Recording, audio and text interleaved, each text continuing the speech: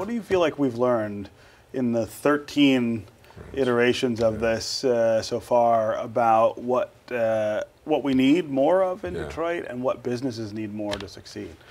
So it's a really great question. Because we have this quarterly rhythm and this quarterly cadence, we're allowing ourselves to essentially evolve rapidly by lessons learned from one quarter to the next.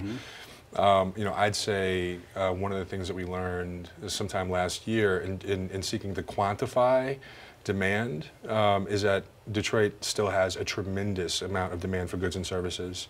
That's clear unmet. Across the board. That's unmet, exactly. And nationally, internationally, a lot of folks are saying things like, oh, but online stuff, that's going to take away brick and mortar retail, right? In a lot of markets that may be true, but Detroit, we still have so far to go to have all the right balance of good retail. And when the conversation of equity and inclusion, hits any ear, the first thing I think about is access. Access to goods and services, access to neighborhood-based employment. A lot of that stuff starts with retail.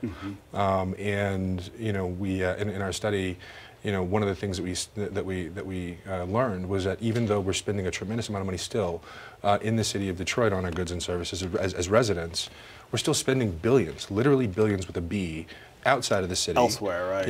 In part because what we desire doesn't exist here.